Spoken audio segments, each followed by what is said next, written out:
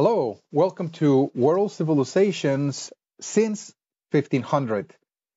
Now, we're starting session 2 of the third topic of the semester, the rise of the trading empires. And here we're going to proceed with the series of trading empires that emerge from the 1400s all the way to the 1700s AD. In the first session, we started looking at the Ottoman Empire, for example, in the Eastern Mediterranean. Again, it was founded by the Turks that took over the Byzantine Empire, the capital city of Constantinople. And from there on, they built a very vast empire across the region that included the Arabian Peninsula, for example, Egypt, parts of North Africa, present-day country of Turkey as well.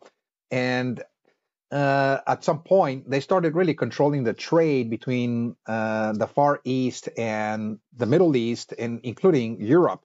And that led to a roadblock. We talked about that in the first session, and that really prevented the Europeans from participating in the spice trade, particularly. It was really the spice trade that was really in question here that the Europeans wanted to get a hold of, and that pushed certain European kingdoms to pursue an alternative route. Of course, there was, a confrontation, a battle between the Habsburgs, this dynasty of Europe, and the Ottomans, of course.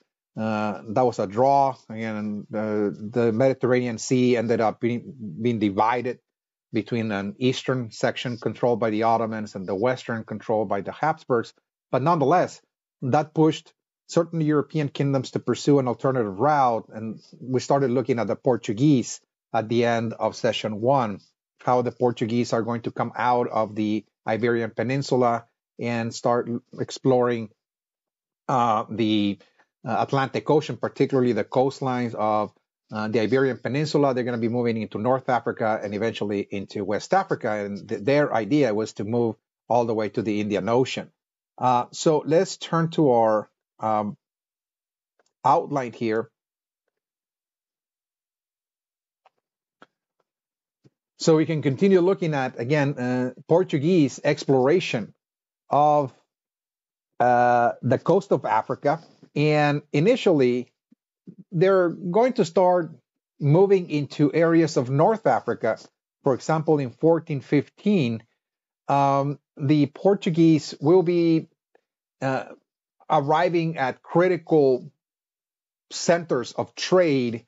For example, in what constitutes Morocco today, there was a very important trading outpost. That was the city of Ceuta, and they're going to capture that city for the Portuguese, for the emergent, I will say, Portuguese trading empire. So again, this is really a trading empire in the making. So they're beginning to move outward. Remember that we talked about how there was a sort of navigation revolution, so to speak, in Portugal, academies and new technologies that were added, of course, to larger vessels, and they're testing the waters, so to speak. The Portuguese are really the forerunners, the pioneers of a new age of navigation, and they will become known around the world as the masters of the sea. As a matter of fact, because throughout their explorations, they're going to be accumulating significant knowledge, critical knowledge about how the ocean works in terms of wind currents and ocean currents and the like. So in this process of exploration, however, they will be making contact with other societies, and in many cases, they're going to be taking over certain regions that are critical for overseas trade, particularly the network. I mean, critical points in the network, in other words, and the global network that we talked about in the past. So now, some of the issues, again, that the Portuguese raise whenever they confront other societies is religion. Remember that they come from the Crusades, this Reconquista, the reconquering of the Iberian Peninsula from the Muslims, from the Arabs. And so they carry with them that zeal along the way. And one of the reasons that they take over, for example, the city of Ceuta here is, not only the trade, which is fundamental to their interest, but also the fact that this was a Muslim city as well. So again, there's going to be uh, simultaneously commercial conflict or rivalries, but at the same time religious rivalries as well at stake. Okay. Now from there they continue moving along the coastline of West Africa. Remember that their mission is to find a trade route to the Indian Ocean around Africa. So they do not have a clear idea of the extent of the African continent. So they're exploring. This is extremely important to understand. So again, they really don't know how extent it is. There's thousands of miles, of course, and they're learning. And in every voyage, every year, they're creating maps. They return back to Portugal, provide a report, and they continue sending missions every single year across the 1400s. Across the early part of the 1400s, they explore the bulge of Africa, as you can see in this map. And from time to time, they arrive to the coastline. They explore the mainland, not much, but they're just gathering information about it. They're trying to seek some resources like water and food, and then they return back to Portugal and such. Again, so there is a process of exploration, but at the same time that this is so, the Portuguese, as they're exploring West Africa, are going to start opening up relationships with some of the kingdoms that they're going to encounter. Okay, at some point they will be arriving to regions that are controlled by very powerful kingdoms. For example, the African kingdom of Kongo, for example.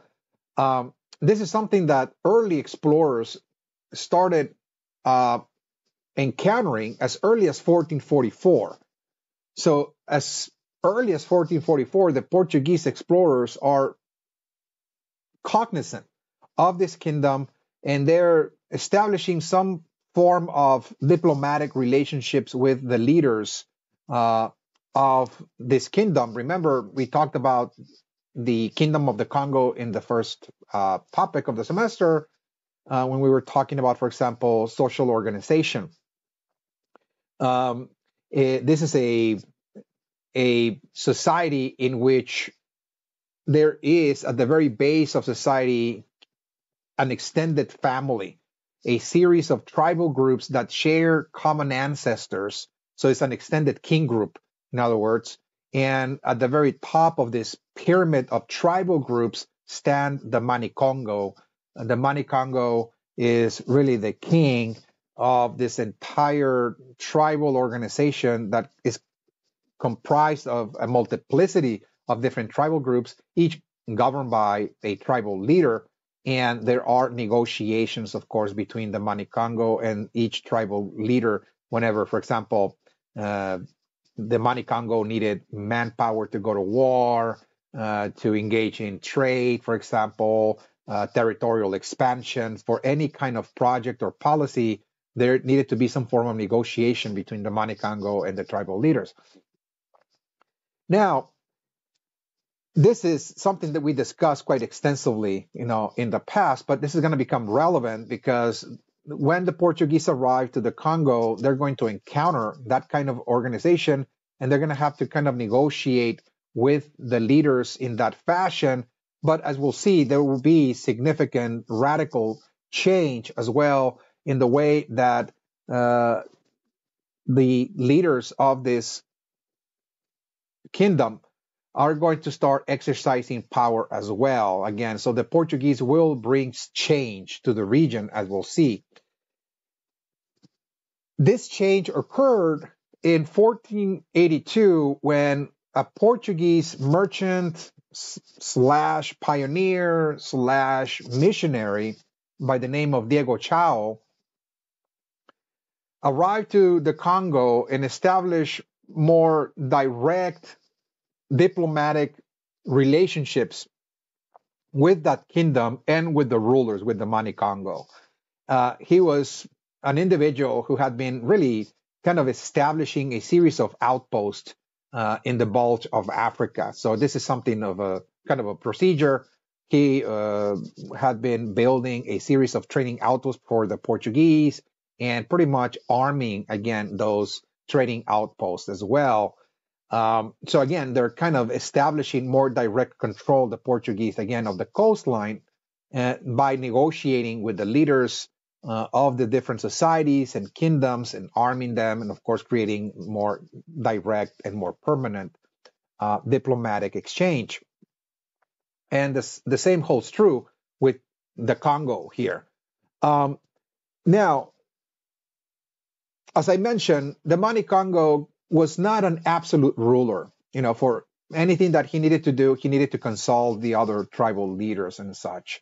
Even, for example, going to war, he had to consult both the tribal leaders to get the manpower, but also the religious leaders as well. The religious leaders also in Congo played a key role in consenting, so to speak, the actions of the king whenever the king wanted to go to war. They needed to consult the stars or engage in divination practices to determine whether the time was ripe in order to carry out warfare, for example. Okay, so again, this was essential. So to a certain degree, the Mani Congo was constricted by so many different types of tribal norms and traditions. And the Portuguese offered a kind of way out of those traditions and another way to exercise more direct, more absolute control over the kingdom. One of those ways, for example, was to free themselves from the constrictions of, for example, the religious leaders. And one of the ways that they tried to accomplish that was by converting to Christianity. So this is one of the accomplishments of Diego Chao, was that he brought a mission to the Congo, and he was successful, so to speak, in converting the king, the Mani Congo, to Christianity. And again, this conversion was very practical from the perspective of the Mani Congo and out of expediency as well. Something we have been looking at in the past. Again, we've been examining, for example, the diffusion, the spread of world religions along commercial networks, and the conversion of merchants, for example, or rulers out of expediency to facilitate trade or to obtain more concessions and the like, to be tax free and the like. So the same holds true here in West Africa. The Mani Congo is converting to Christianity because he does not want to be restricted or constricted by the religious leaders in exercising authority. So he really doesn't want to pay attention to them anymore whenever he wants to engage in warfare. Now he's a Christian, so he doesn't really need to ask permission again to those priests again that will convene, form a council whenever war had to be enacted, for example. And indeed, there's a certain benefit to that. As he's converting to Christianity, he's obtaining more and more benefits, more rewards from the Portuguese, because the Portuguese are bringing, for example, technologies. In this case, military technologies that they lack, guns, for example, gunpowder, muskets, and the like. So again, the Mani Congo is indeed being armed, so to speak, with Portuguese weaponry, which is going to give them far more authority, more strength over not only his own people, but even his own neighboring kingdoms as well. So again, this is going to be something that many of the African kingdoms are going to be looking for. They're going to be looking at the favor and the support of the European powers that arrived. I mean, the Portuguese are the forerunners in this process, but they're not going to be the only ones, once again. And so they obtain those benefits, and they're going to carry out, of course, warfare in Africa because now they have better technology. And of course, Bibles as well. The Portuguese introduced Bibles for the massive conversion of the population of the Congo. And the Mani Congo is also going to be sponsoring, of course, Catholicism in his own domain. Okay. At some point, as we'll see, uh, the Mani Congos, particularly one of the rulers that emerges just at the turn of the century. His name was Afonso. He actually changed his name to a Portuguese name, Afonso, one of the kings of the Congo. He actually creates a Catholic church in Congo, again, a Roman Catholic church. Okay, so there's now an established, church in the Congo as well. Again, in order to sponsor this missionary activity of trying to convert as many people to Catholicism, of course. So the king is the representative of the religion. He is the absolute authority as well of the realm. And so again, there is a change taking place, a very radical change taking place here in West Africa. Now, the Portuguese also have significant influence in the royal affairs of the kingdom. They become even more involved as well because some of the things that also the Mani Congos wanted to free themselves of was the limitation in terms of how, according to tribal traditions and norms, the succession of power occurred, within the kingdom. So usually, in the African kingdom, when the king was about to die, the throne will pass to a nephew. It will not immediately pass to the son, for example, the way it was done back in Europe. Okay, and so this was done in order to guarantee that a member of the tribal group that was closest to the royal family will also have an access to authority as well. So there was a certain sharing of power from one family to another in order to strengthen the bonds, if you will, of the entire tribal group. So this was the tradition. But the Mani Congo saw in the Portuguese system a better way to maintain power within a single family and a dynasty in this case. So they're adopting a more European style succession, again, in which the dying Mani Congo of the late 1400s, as he's dying, he's going to leave his authority to his son, the person I just mentioned and referenced a moment ago, a king that actually changed his name to Afonso again. That was one of the most typical names in Portugal of the monarchs of the Kingdom of Portugal. Again, so this is also changing the nature of politics as well in Congo as well. Now, of course, this, as we'll see, is going to create a stronger relationship with the Portuguese, but at the same time, stronger dependency as well. Okay, there'll be increasing dependency on Portuguese aid, and over time, the Portuguese are going to request more and more certain valuable commodities that the West African kingdoms had in abundance. One of them was, of course, gold. They do have gold in abundance, but the other is slaves. Again, the other commodity. And again, we're going to see a growing dependency on slaves as well for aid.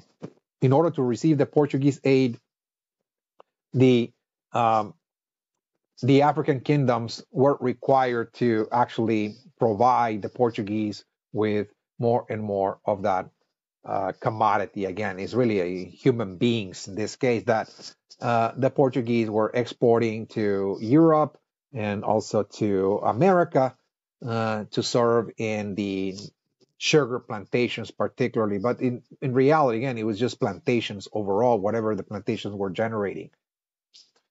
So the Portuguese are the forerunners of opening up a new network with West Africa. Again, they are indeed starting there as they're trying to explore that region. they're initiating this kind of network. They're connecting now the European system of the Western Mediterranean with now West Africa. And the Portuguese are in control, and they will remain in control for until about 1600. Again, so they're going to pretty much monopolize that West African trade. And they're trading with a series of kingdoms like Kongo, Angola, and Senegal. It's not just Congo. There were others, of course, that were also brought into the network. And there is an exchange of merchandise, more bartering than anything else, that is taking place. The West African kingdoms, for example, demand certain commodities that they found very valuable from the Portuguese, like horses, for example, weapons, now, once again, to increase their power, and they're building their own armies as well. And this, again, is one of the most valuable assets, again, that they're trading with the Portuguese. Iron tools like skillets, for example, brass utensils, and the like. And the Portuguese, in turn, demand something from those West African kingdoms that the Portuguese are trading in Europe for gold and silver, and that there's a great market in Europe, and there will be a great market also once America is discovered. There will be also a great market as well all over the world. Again, once we see a more complete global network that interconnected America and Europe, Africa with the rest of the world. And in this case, we're talking, for example, about African textiles. Those African kingdoms were known for producing textiles that were very, very colorful, for example, and had very interesting designs that correspond to the cosmological worldview of the West African kingdoms. They were considered highly exotic as well by the Europeans. And now the West African kingdoms are trying to engage in mass production.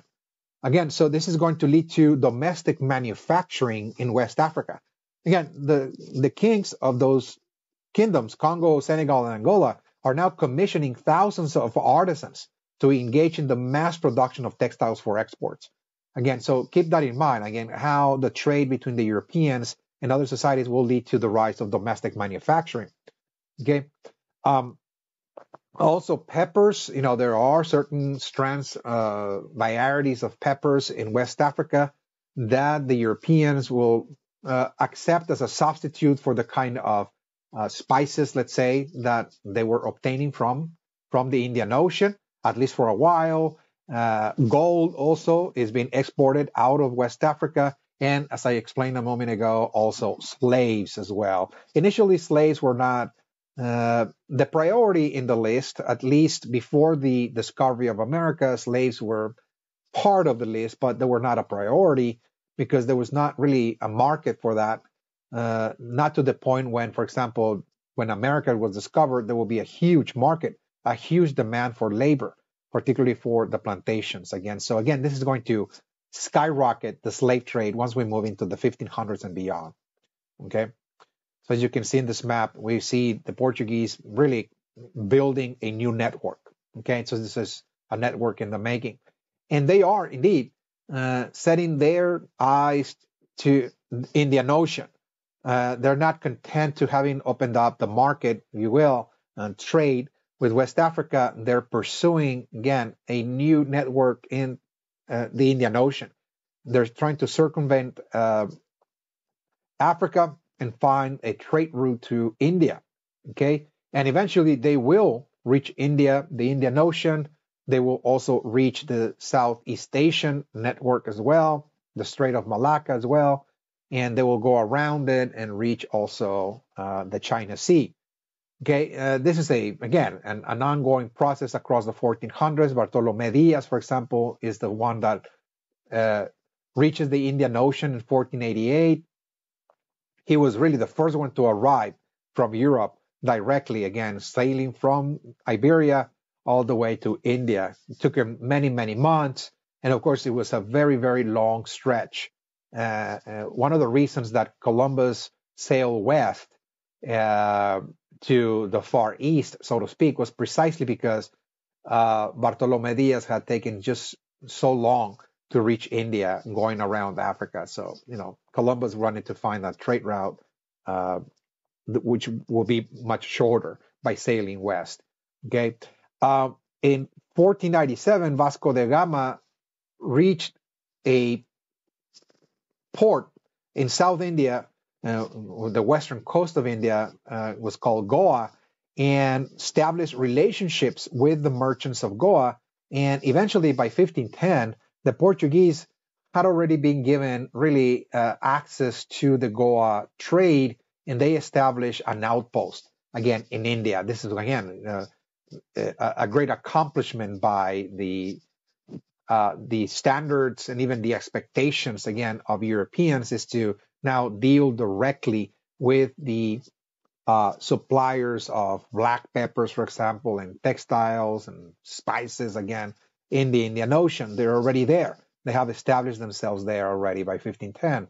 And by 1557, they reach the China Sea, and they also establish a trading outpost as well in the port of Macau as well, again in the China coast as well. So they are indeed now moving quite fast into the Far East and tapping into those Asian markets. And they're really the forerunners of this kind of network, when Europe moves directly again into the Far East.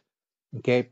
So now that they have established permanent relationships, let's say in Goa and also in China as well, in Southeast Asia and the like, the Portuguese will also attempt to create a trade monopoly. And this is going to be a kind of a preoccupation of all of the trading empires that we're going to be discussing. The Ottomans did that as well by creating this roadblock and trying to control the spice trade, for example. I mean, they are trying to exercise a trade monopoly by doing that.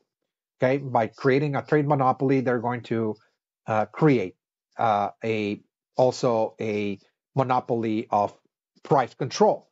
They're going to control prices because if you are indeed controlling all the trade and you have no competition, then you can fix prices at whatever rate you want to extract the maximum amount, of course, of profits, in this case, gold and silver. That is really the purpose of any monopoly, again, is price fixing. Okay, it's price fixing. So there were several ways that the Portuguese were trying to exercise this trade monopoly, particularly in the new network they established in the Indian Ocean and beyond, again, in that new network that they have moved into. One way was by establishing, for example, or setting up cannons in their ships.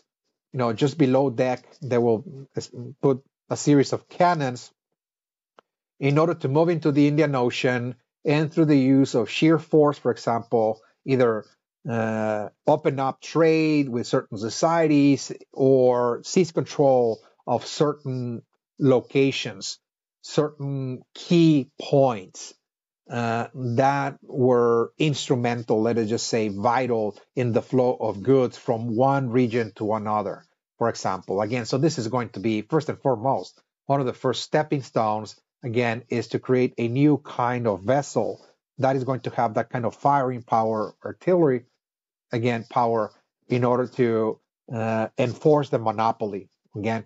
So they realized that across the network, there were certain, once again, key locations where merchants that were moving, let's say, from China into the Indian Ocean, they will have to go through the Straits of Malacca, for example, in Southeast Asia, as you can see, and they will arrive also to the Indian Ocean, the southern tip of India, to Calicut, for example, or Goa. And then from there, merchants moving into the Middle East will have to go to the port of Hormuz, and so on. And so what they were trying to do then is to seize control of those key locations and create what they called choke points. And the choke points, They already took control of Goa in 1510, which was a major choke point that connected, let us just say, Southeast Asia and Hormuz. And they're going to be moving, of course, in both directions, seizing Malacca in 1511, in Southeast Asia, and also in Hormuz in 1515. And by attempting to do that, they're attempting to control the flow of goods and also to tax, of course, those goods as people are crossing from one region to another. Again, so they're attempting to exercise control of that network by doing this kind of strategy. A strategy that was not going to be easy to implement just because, again, the Portuguese are barely emerging as a naval force, so they're not going to have the wherewithal to really enforce their monopolistic system in such a vast region that is navigated by thousands of merchants and can be totally circumscribed, if you will, on so many points. And the Portuguese are not going to keep track with just so much traffic, so to speak, taking place. And they realized that. So, one other strategy that they implement was creating a system of license as well. This is another attempt to create a monopoly, a license systems. Again, they call it the cartazes, for example.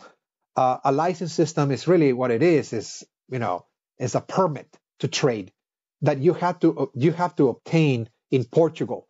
That in order to trade in the Indian Ocean, you needed to go to Portugal and ask for a permit or a cartazes, as it was called, or a license, and that will require paying a fee, in other words, a tax, 20% tax, for example, to the Portuguese, in order to just carry out trade in the Indian Ocean. And because now the Portuguese have cannons in their ships, now they felt that it was their right to stop ships on the high seas in the Indian Ocean, for example, or in Hormuz, for example, in Southeast Asia, and ask those vessels for their proper licenses. And if they did not have those licenses, then they felt entitled to seize the cargo again as a form of punishment. Again, so this is also that was attempted by the Portuguese, but that's something that was totally undoable as well. I mean, the Portuguese are not going to really have the capacity to monitor and regulate just so much trade taking place in this network. And obviously, people are trying to circumvent the Portuguese monopoly at all costs, and they're going to engage in what is called smuggling. So again, this is going to lead to the rise of smuggling, again, on a massive scale. Okay, so keep that in mind, that with the rise of monopolies that we're seeing here, with the rise of the trading empires, we're going to see the rise of monopolies. With the rise of monopolies, we're also going to see the rise of smugglers as well. People that are trying to engage in what they call free trade. Well, before the monopoly, we engage in free trade. I mean, there was no power here, enforcing rules or, exercising total control of the trade. And so people are just moving around the network and finding alternative routes and so on. And again, this is going to lead to the rise of a new kind of legal category. And what that is that people that violate the rules of trade, the trade, in this case, the monopolistic trade, again, will be labeled as smugglers. Okay. All right, so let's now look at another Iberian society that is going to rise as well on the world stage and build their own kind of trading empire. They're all different, all the trading empires that we're going to be discussing here in this topic. And we're talking about the Spanish trading empire here that was, for the most part, built by the Habsburgs. Remember, this is the dynastic family in Europe that control a series of kingdoms scattered across Europe that battled the Ottomans, for example. And one of the kingdoms that they ended up controlling was the Kingdom of Spain. But it was really a vast, a multinational kind of system that they were able to build. And they're going to be building a new empire, the Spanish Empire. A little background here, please keep in mind that when we talk about, for example, Spain or the Iberian Peninsula, keep in mind that this is a peninsula that at one point, around 450 AD, with the fall of the Roman Empire, this region was actually invaded by a series of Germanic tribes known as the Visigoths. So this is very important. Again, those were nomadic groups that seized control of the Iberian Peninsula, built a series of kingdoms, and they were very, very militaristic. This is a highly militarized society for the reason that I just explained. Those were nomadic groups coming from Central Europe, the Germans. They're warlike, they practice warfare, and the rulers are going to carry out that culture, into the future. It is also a highly militarized society because when the Iberian Peninsula was invaded by the Arabs and brought, of course, Islam into the Iberian Peninsula, those kingdoms are going to, even though they were conquered by the Arabs, are going to lead an insurgency, so to speak, okay, to try to oust the Arabs from the peninsula. This is a process that was known as the Reconquista. Again, we talked about that, with the Portuguese. It's the same thing. Again, they're part of the same process. Again, that for many, many centuries, the Iberians, or what we call today the Spaniards, were constantly fighting the Moors or the Arabs, again, trying to expel them from the land. Of course, again, warfare becomes part of everyday reality, and this is a highly militarized culture as well as a result of the La Reconquista. Now, in 1469, two of the largest kingdoms of Iberia that had expelled the Moors, the kingdom of Aragon and Castile, unified, and they created the kingdom of Spain. Again, this was done in 1469. And the unification of those two very large political entities that have freed themselves from the Moors, so to speak, and this Reconquista, was accomplished by the marriage of the rulers of each kingdom. Okay, it was a marriage between Isabella and Ferdinand. Okay, Isabella was the queen of Castile. Ferdinand was the king of Aragon. They got married, and with that, they unified their properties, so to speak, and created a single kingdom. Okay, the kingdom of Spain.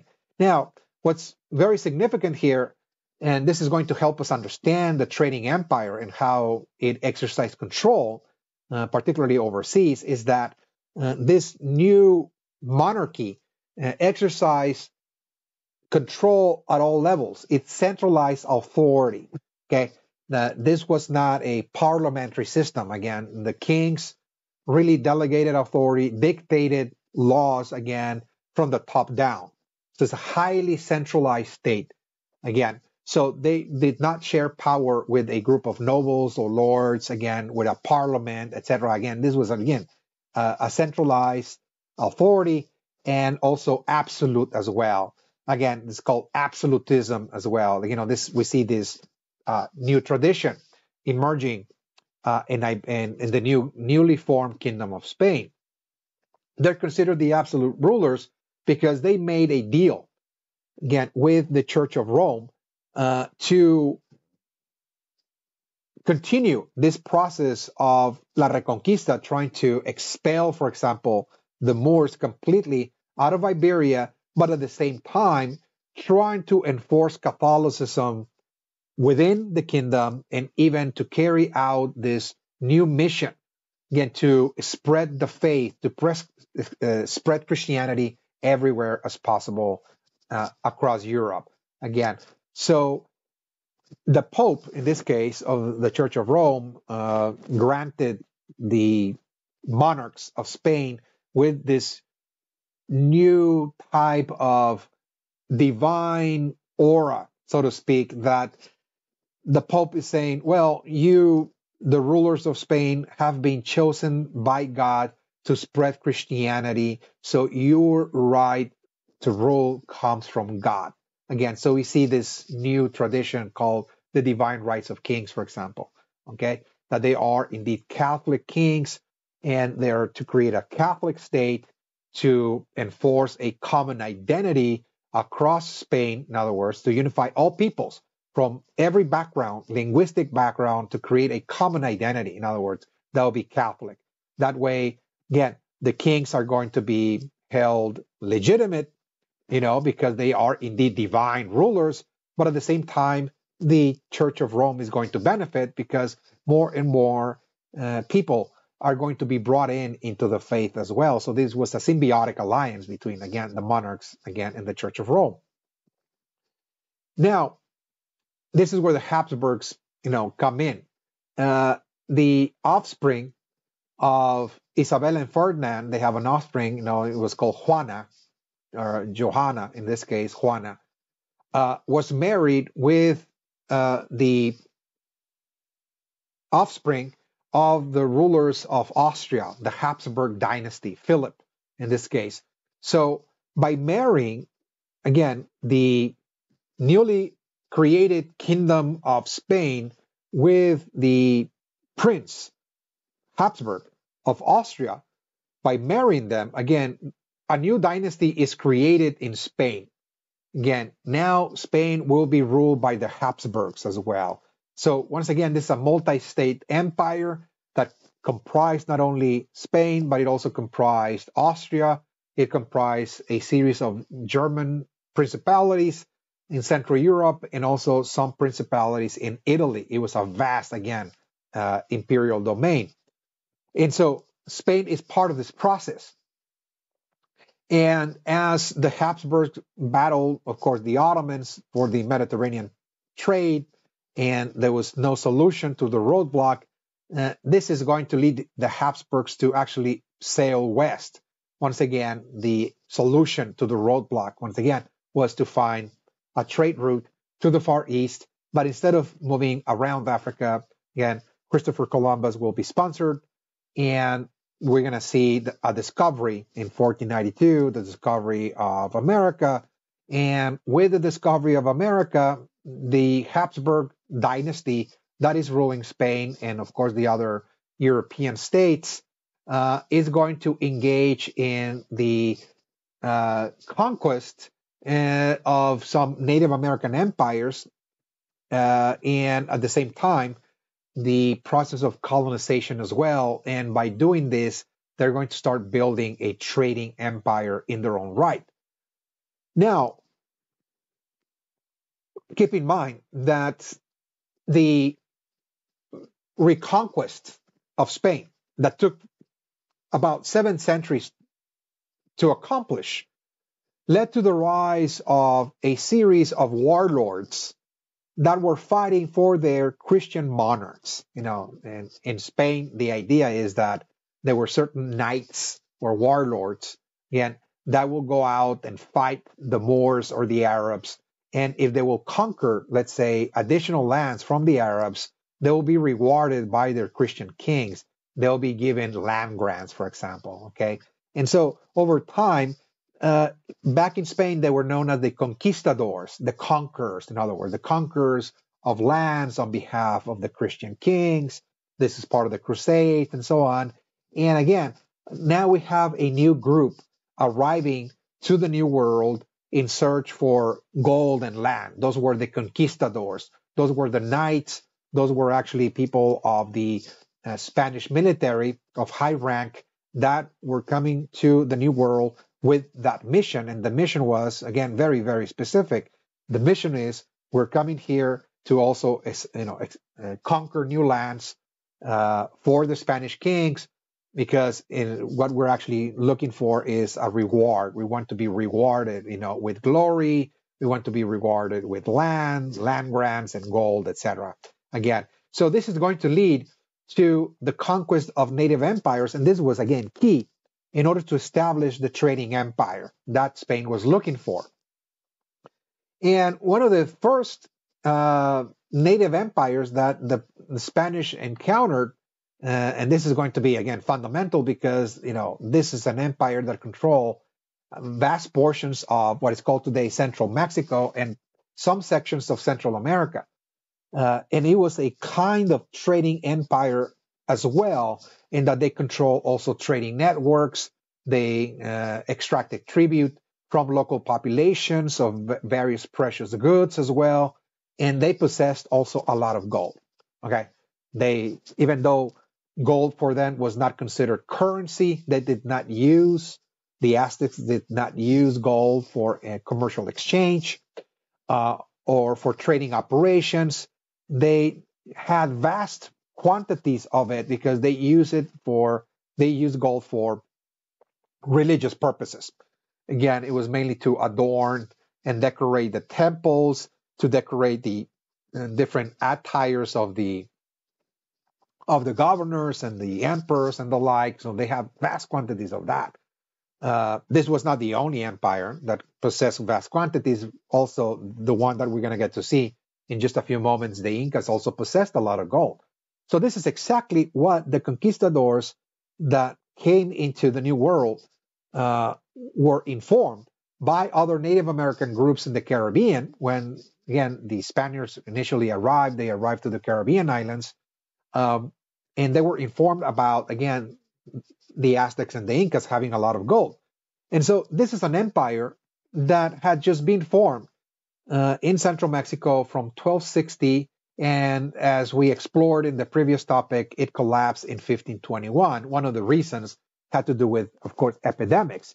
Now, here, we're not going to explore that angle of the conquest. Again, we're just going to keep the that information, of course, the factor of epidemics. We're going to, of course, keep an eye on that, and it's going to be very, very significant for the fall of those two empires. But what we're going to be looking at here is we're going to look at other critical factors that led to the fall of those two empires. That is going to help us explain the kind of trading empire that Spain built in the New World.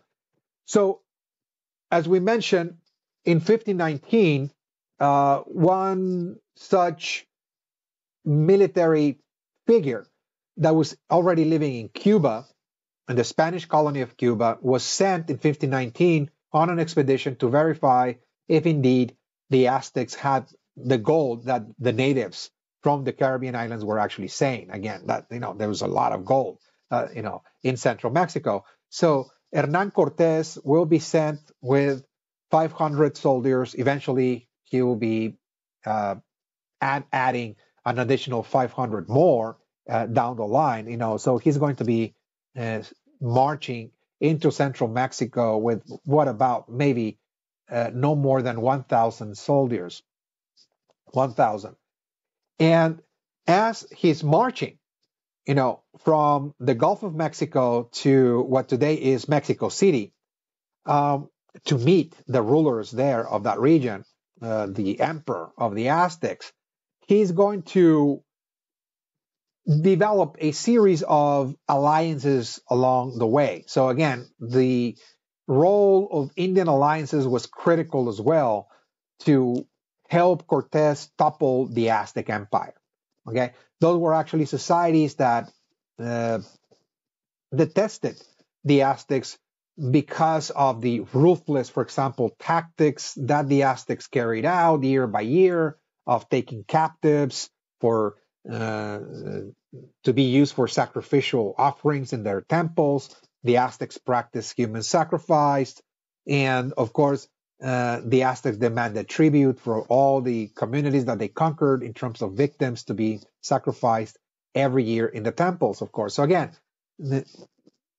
Cortés is going to be able to befriend them and build those alliances. And one of the successes for building those alliances, was that Cortés had at his disposal an interpreter, so to speak. It was an indigenous woman that had made contact with Spaniards, for example, in the past, and she was also very proficient in different indigenous language. So she knew the language of the Aztecs, Nahuatl, for example. She knew Maya.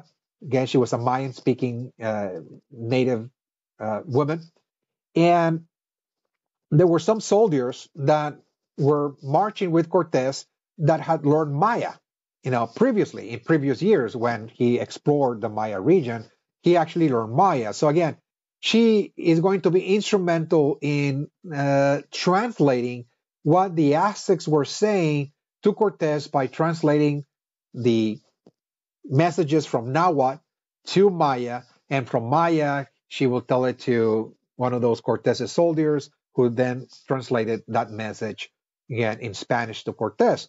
So her name was La Malinche again, and she's going to be instrumental in showing Cortez how the Aztecs in this case carried out warfare. For example, how the Aztecs interpreted the world around them. In other words, she actually served as the cultural eyes of the indigenous world to Cortez. So for Cortez to actually understand very clearly, the not only the worldview, but also the world of politics, the economic world, the cultural world, again, virtually every aspect of society.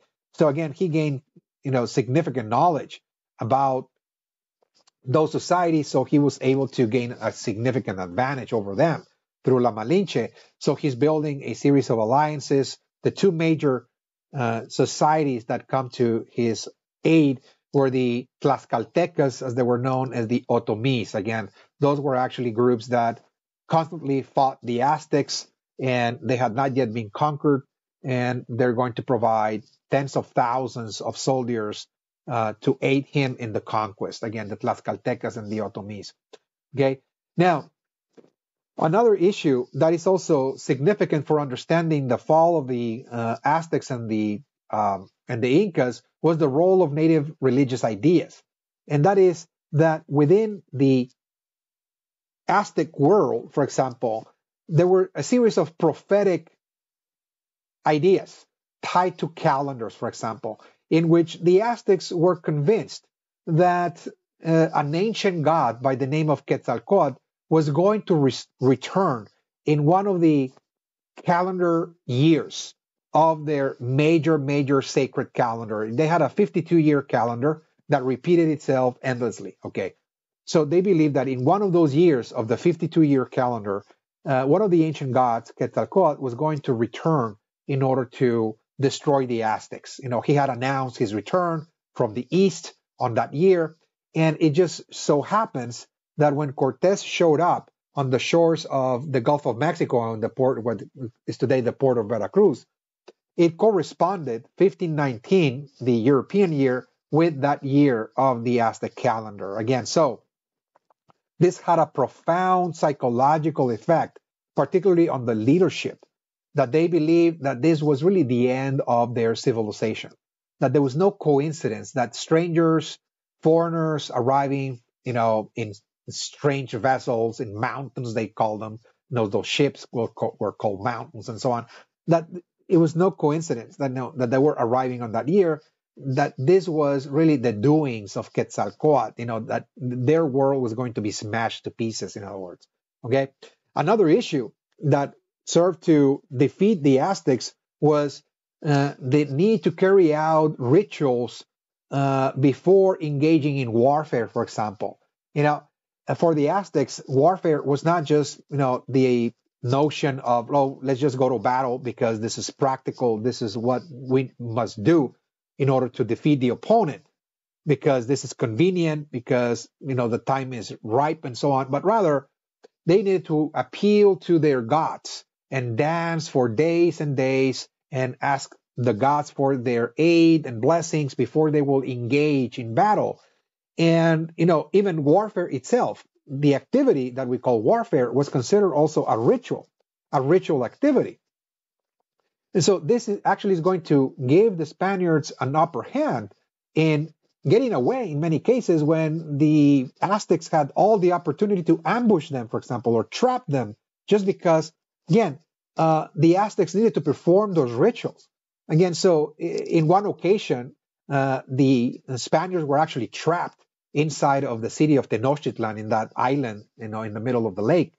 Um, and when the Aztecs were already showing hostilities against them, one of the reasons why the Spaniards were able to leave and flee was because the Aztecs started doing those rituals. In other words, they were really so concerned with religious ceremonies and rites that provided an opportunity for the Spaniards to flee and get away. Okay. Another thing was, again, human sacrifice. Again, they believed that the sun god needed to be nourished, every day with human hearts, to sacrifice them on temples.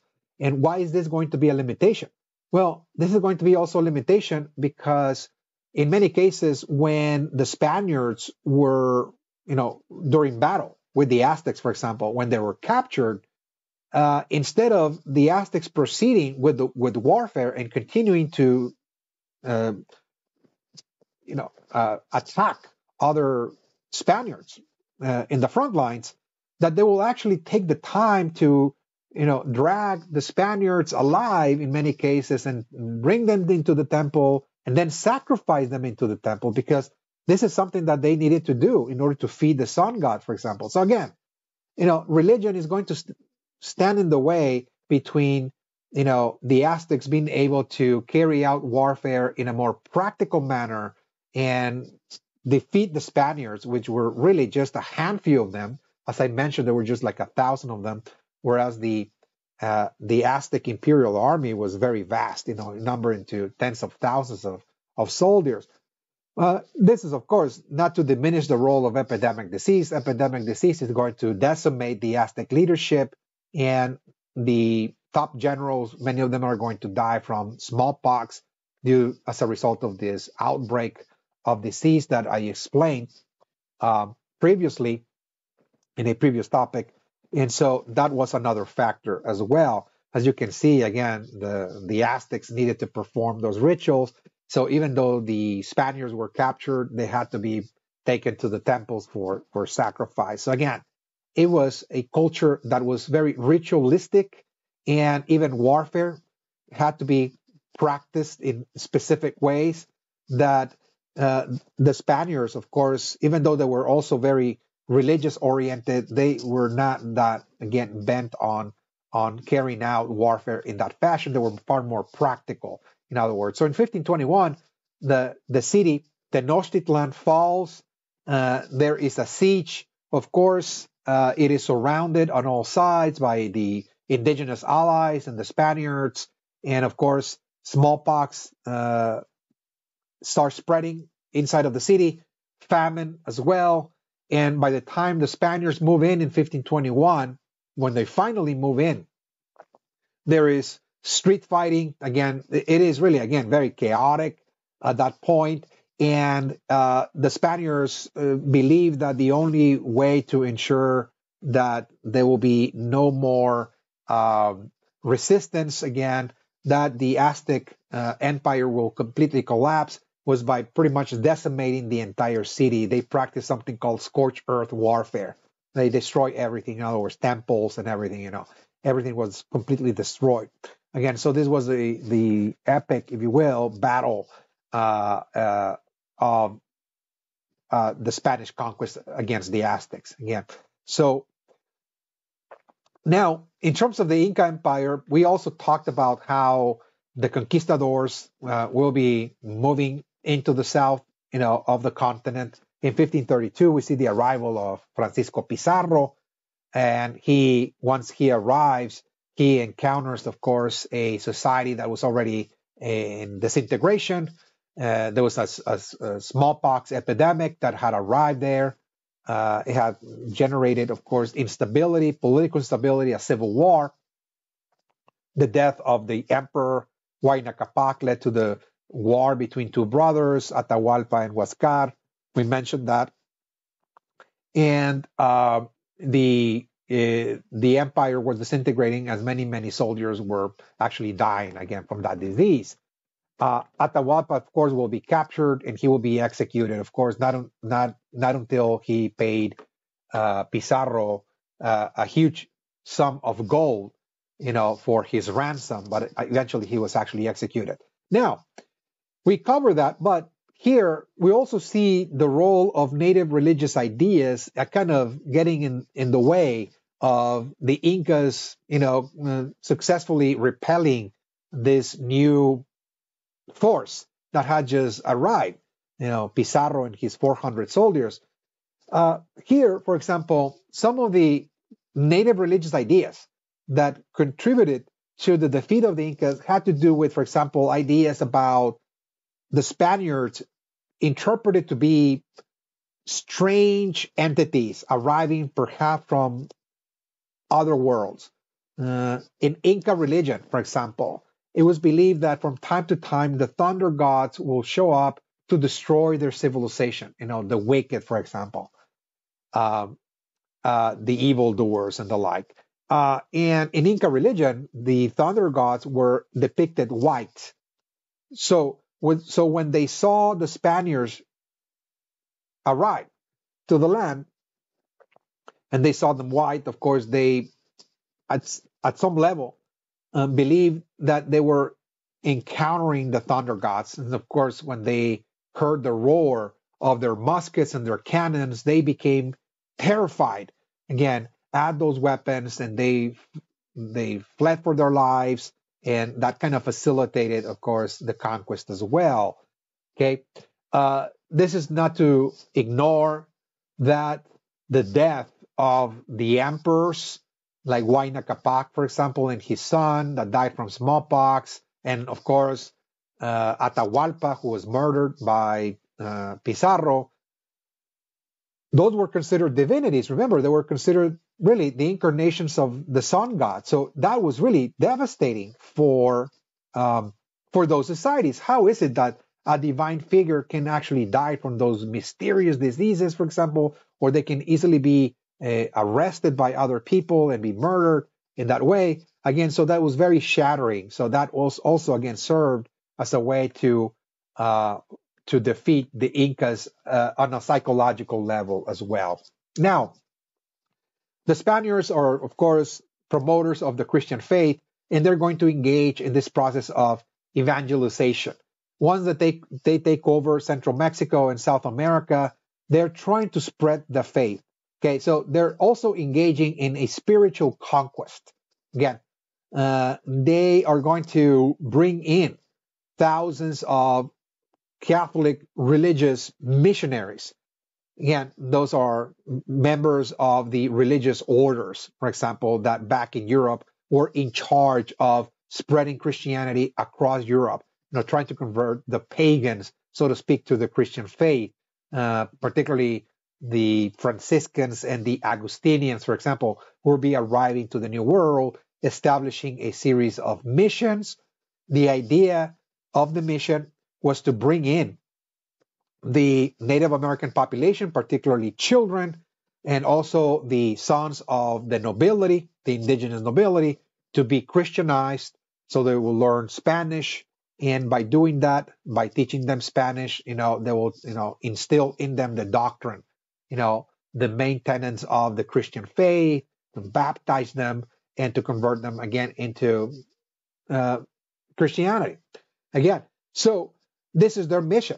Again, to spread the faith. Now, of course, those missionaries are trying to, at the same time that they're trying to spread the faith, they're trying to eliminate also the native priesthood as well. They see certain obstacles in doing this. How do we actually change, the mindset, the convictions of the indigenous groups so they will be loyal again to the King of Spain? Remember, the primary goal here of converting the natives was not just to save their souls, which of course a great many of those Catholic orders, are so convinced of, but the main purpose, there's a practical political purpose. If you convert the native to Christianity, you create a common Catholic identity. And by creating a common Catholic identity, the legitimacy of the ruler, who is 3,000 miles away back in Spain, is going to be reinforced here in the colony. In other words, the natives will see that once they're Catholic, that the ruler, that, the king is actually appointed by God, that, that it is in their best interest to follow Spanish law, because this is the law not only of the land, but this is the law of God as well. So there's a political, of course, objective as well. Okay. So those that stand in the way of creating a common Catholic identity are the native priest. So they're trying to eliminate the native priesthood. Their public ceremonies are abolished as well. All of the ceremonies that the indigenous societies practice, again, in front of the people, again, are totally abolished. They're also engaged in the destruction of native knowledge, the knowledge of the Native Americans. They wrote their knowledge in skins of animals, for example, barks of paper related to histories and calendars, mythologies. All of that knowledge is going to be destroyed. And what the friars were doing, the missionaries were moving from village to village, gathering, for example, those manuscripts and removing them from the population, in many cases destroying them. The best case of this kind of destruction occurred, for example, in the Yucatan Peninsula, when the bishop Diego de Landa in the Yucatan Peninsula in the 1560s carried out an act of faith, as it was called. It's called the auto de fe. It's an act of faith. And so what an act of faith is that they're indeed judging the infidels, for example, the heretics. They're indeed bringing to justice those that break God's laws, for example. And they accuse about 100 shamans or priests of being in cahoots with the devil and trying to obstruct the efforts of the friars in spreading the faith. And this occurred in the town of Mani in Yucatan again. And they gathered 5,000, again, manuscripts and religious objects, figurines of different kinds. Everything that reminded the population of their ancestral religion was burned, again, in this auto de fe, or act of faith, if you will, this trial. It was a trial of the Inquisition, actually, of the Spanish Inquisition. Again, so all of the knowledge that the Mayas of Yucatan had built over centuries was burned in one day. Again, and from there on, the friars are now rewriting the history of the natives according to how they heard the stories from their indigenous informants. So most of the things that we know from indigenous cultures, whether they're the Aztecs or the Mayas or otherwise, come from the pens of those religious missionaries. Okay. Now, besides a spiritual conquest, the Spaniards are, of course, trying to build a trading empire. So they're also building carrying out a material conquest. Okay, and they're engaged in this massive territorial expansion. And after those two empires are toppled, they're exploring, they're sending explorers far and wide in different directions. And as they're moving in different directions, they're establishing claims again across vast regions of the Americas. For example, the region of what today is Florida, the Gulf of Mexico, and the American South was explored and claimed by Spanish explorers. Of course, the American Southwest, all of Mexico, Central America, and great portions of South America as well. As you can see, this will become eventually the Spanish Empire in the Western Hemisphere. Now, one of the mechanisms for carrying out this material conquest that engage, of course, a massive territorial expansion was a policy that the Spanish monarchy implemented, was called requerimiento, the requirement. Okay, requerimiento, the requirement. Okay, so what the requirement or requerimiento was that as the conquistadors were moving, and the explorers together, as they were moving from region to region, they carry with them a member of the Catholic order. Again, whether it's the Franciscan or Augustinian, for example, and a high member of the church, of the hierarchy. And they will read a certain statement to the population of a region saying, we are here, as the representatives of the Christian church, and it is required for you to submit to the faith, baptize, convert, and you'll become a loyal subject of the King of Spain. Otherwise, again, the conquistadors will carry out the conquest by force. So again, they were given the chance, in other words, to submit to Spanish rule the easy way by converting. Otherwise, the conquistadors will actually enact force, in other words. Okay, so this was the mechanism that the Spaniards used to actually conquer territory. Again, it's called the requerimiento. And after they did this, they started then really imposing their own economic institutions in order to extract wealth from the realm, again, from the colonial world in the Americas. Okay. Now, they realized, however, that it was not going to be that easy to simply move into an area and tell people to, work in the mines, for example, or work in the fields. That they learned that this was a kinship society. Everywhere they went, people live in kin groups, okay, kin groups, extended family groups, and people obey their tribal chief or their leader of the kin group at the family level, the community level. There were so many different leaders, again, at the family, community level, the village level, and so on. And those were the king leaders, for example. And so what the Spaniards did was to make an arrangement with those king leaders, okay? And they offer them privileges. That, look, we would like to access the labor of the people, but since they only obey you, the leader of the king group, then we're going to make a deal, in other words.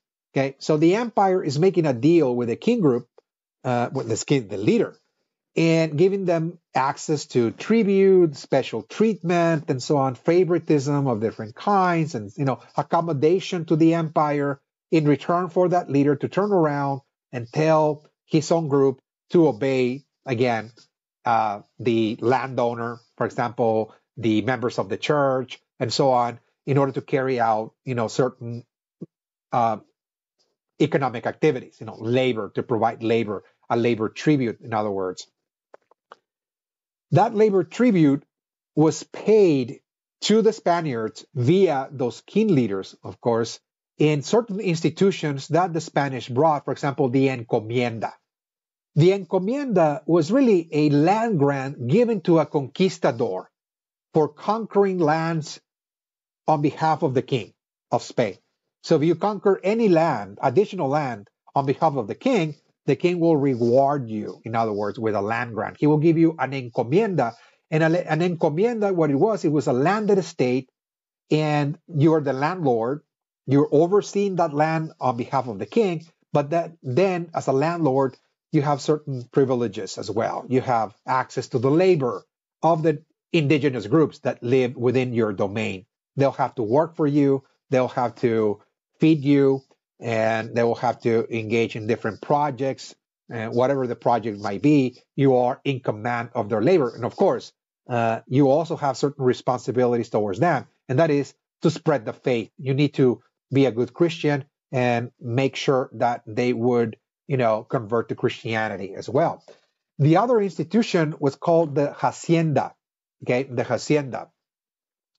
This institution was born around 1600 onwards, and it replaced the Encomienda.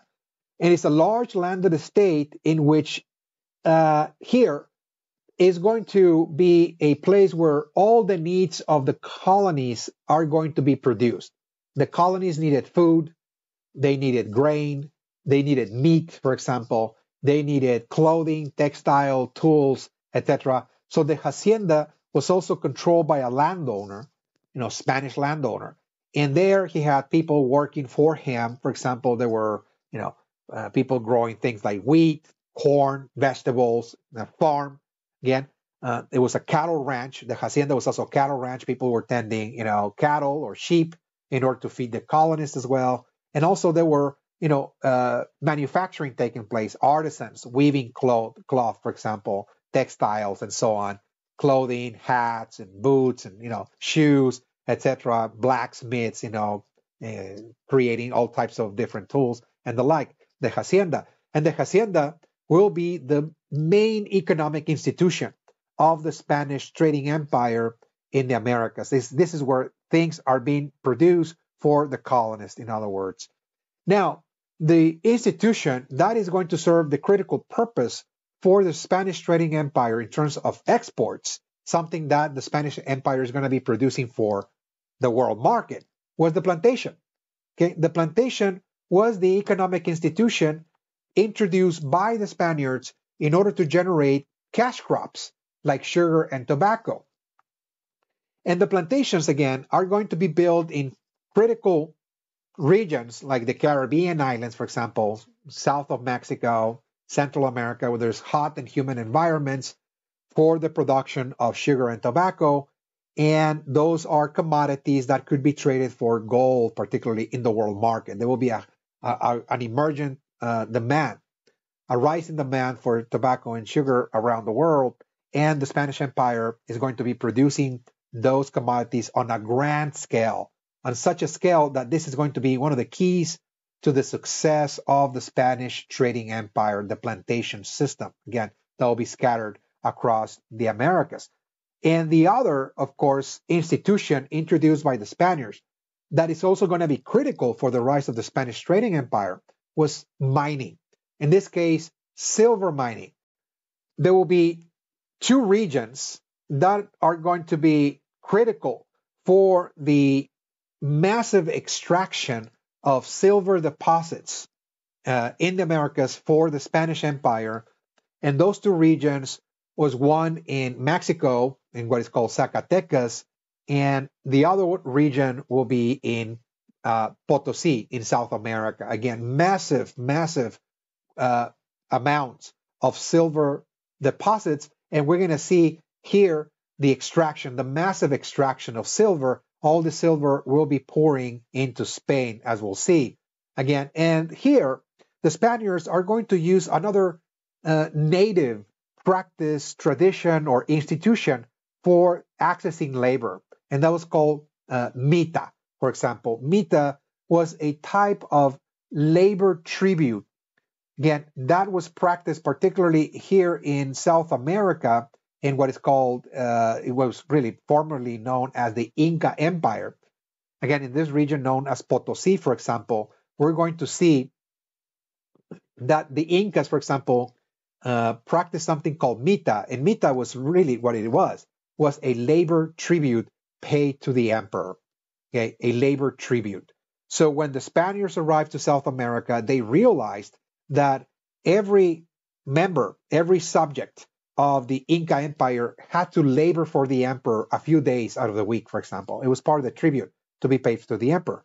So they used the mita, that practice, in order to have indigenous peoples working in the silver mines, extracting vast amounts of silver for the Spaniards to be taken to Spain. So this is going to be yet another very critical component for the rise of the Spanish trading empire, and that is silver. Besides the plantations producing things like sugar and tobacco for Spain, we also see the extraction, the massive extraction of silver as well. And of course, the Spaniards also attempt a trade monopoly. Remember, every empire enacts certain practices to monopolize the trade. Again, this is the era of mercantilism. Remember, they're trying to pretty much maximize their exports while at the same time trying to increase their imports of gold as well into their own coffers. And so what the Spaniards do is that as they're exporting, cash crops like sugar, tobacco from the New World, and silver as well, not to mention, of course, gold as well, the gold that they found in Tenochtitlan and also in South America with the Inca Empire. As they're transferring all this wealth into Spain, they're going to create a special merchant fleet. Again, a merchant fleet in which only ships that were allowed Again, those are the licensed ships that carry the permits, for example, that are coming from Spain. Particularly, there are two ports that are the official ports on each side of the Atlantic.